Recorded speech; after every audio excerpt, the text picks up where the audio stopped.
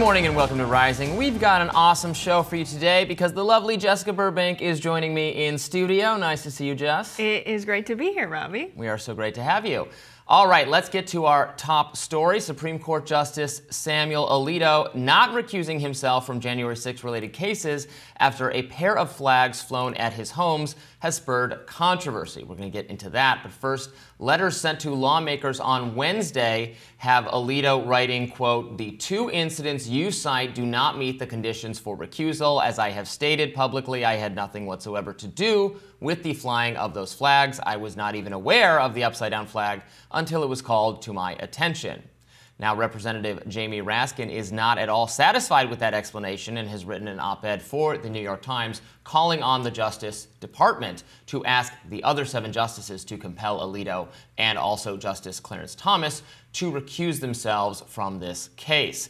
He writes, "I look forward to seeing 7 members of the court act to defend the reputation and integrity of the institution." The scrutiny of Alito follows reporting from the New York Times on 2 flags that were flown at the Alito residences, one being on the upside-down American flag and the other being a pine tree appeal to heaven flag, which some contend has become synonymous with the Stop the Steal movement. Alito has blamed the upside-down flag episode on his wife, Martha Ann, claiming it was her response to a liberal neighbor with whom she was feuding. The justice is getting dragged on X for essentially throwing his wife under the bus. Moms on Demand, Shannon Watts, posted on X, quote, "Justice Alito, when it comes to his wife, she makes her own decisions, and I've always respected her right to do so. Justice Alito, when it comes to other women's decisions about their own bodies, go F yourselves." Left-leaning commentator Tristan Snell responded, quote, "Maybe someday American women will have as many rights over their bodies as Martha Ann Alito has over her flagpoles." And Berkeley professor Robert Reich posted, quote, "Justice Alito must be impeached. He has now refused to recuse himself from the cases related to the January 6th insurrection, even after flying 2 pro-insurrection flags outside his homes. He must be impeached if the high court is to retain any legitimacy." But many conservatives are coming to Alito's defense and are questioning whether the flags are actually symbolic of the Stop the Steal movement. They point out that many groups, including Black Lives Matter, have used the Appeal to Heaven flag as well. In fact, an Appeal to Heaven flag was flown over the San Francisco Capitol for decades. It was removed just this week. And that's my bottom line here. I feel like this is being, I use the language on social media, retconned, that these flags have necessarily something to do with the Stop the Steal movement. Yes, they were definitely flown, as was the American flag and the Don't Tread on Me flag and a bunch of other patriotic symbols. I understand that people who think the election was illegitimate have tried to appropriate very, patriotic flags and those kinds of things, but the Appeal to Heaven flag goes back to 1776, has been used as is about the right of man to appeal to a higher power in times of injustice, and has been used for all sorts of causes. Did Alito mean it in a Stop the Steal way? I guess that's possible, but absent additional information or proof that that's the case, this is again, San Francisco has this flag. It's not because they think the election was stolen from Trump, but because it's been a generic kind of symbol of the Republic for 200 years. I think to think it's just about the flag is to miss the forest for the trees. I think people are upset because they know that Alito's wife, Martha Ann, likes Donald Trump. They know that her position on this election is one of believing that it was stolen. Well, I don't know. And so Clarence Thomas's wife, yes. I don't know what Ginny Thomas is very much on the record as being involved in that. Fine. I don't know what Mrs. Alito's views are, but go ahead.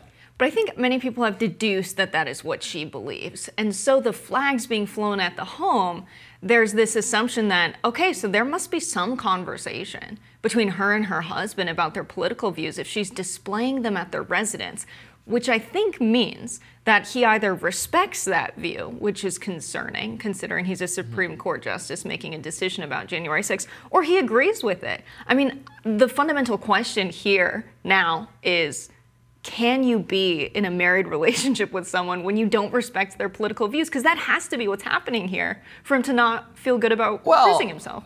I mean, okay, that is possible. Just, by the way, there are married people who don't agree. We hear about the Democrat-Republican political matchups. Maybe increasingly that's fraught for if you're dating, you don't want to date someone who has different political views than you do. But we know that's the case, and those relationships exist, and they just avoid talking about it. So I don't know. I mean, look, obviously, I think Alito, Thomas, the rest of Elena Kagan, Ketanji Brown Jackson, all of them have political views. It would be totally naive, and you probably agree with this, to pretend that the justices don't have their own political views and political preferences. Right. They're not just totally neutral blank slates. I mean, that would be impossible because no one is like that. So they're definitely political people, and it just doesn't. It's no different. I don't think it's any different than any of the others having political views. Like, you recuse yourself, if you have a financial conflict of interest in the case or something like that, sure. But just the fact that he has his own preference that Donald Trump would be the president, I don't see why you would recuse yourself over that. Or they'd all have to recuse themselves over everything. I want to know more about the feud with the neighbor, because the feud with the allegedly it was over offensive yard signs that the neighbor had in her house. I really want to know precisely what those yard signs were. I can tell you what they were. It's so passive aggressive. It was an F Trump sign that was that Mrs. Alito thought was too close to a bus stop for kids, and the kids were going to see a bad word, and she didn't like that. Look, there's a whole New York Times story on this that I don't think comes off as particularly sympathetic to either party, but certainly not to the neighbor. So the neighbor is, and actually the neighbor, there's nothing wrong with her. She's an older lady, but she had her liberal daughter come live with her during the pandemic, and the daughter's boyfriend, and they were very politically active, and they did all these signs, and Mrs. Alito didn't like it, and did it. I mean, it's kind of funny that this is turning into a should he recuse himself from these important issues is literally a dispute with a neighbor that anyone could have. I don't know.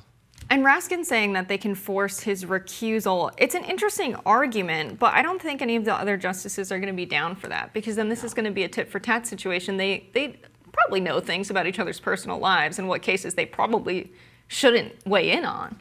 Yeah, I don't. And again, if let's say one of the liberal justices had a Black Lives Matter flag at their house, or a Pride flag, or whatever, I wouldn't say that they need to recuse themselves.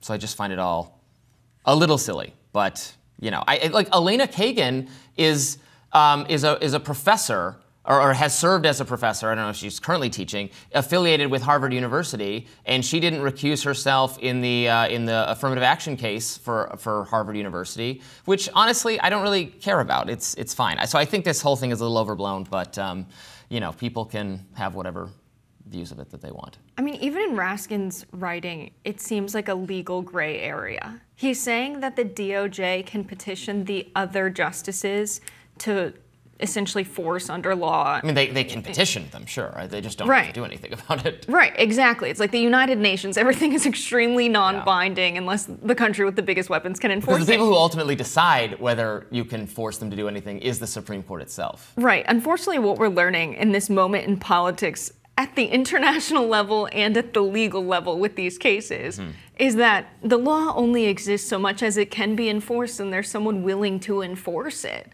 Strongman law is very much at play here in this case. It's at play in the Middle East right now. And I think that's scary for a lot of people. They want to believe we have rule of law, but Andrew Jackson once said, the Supreme Court has made its decision, now let them enforce it.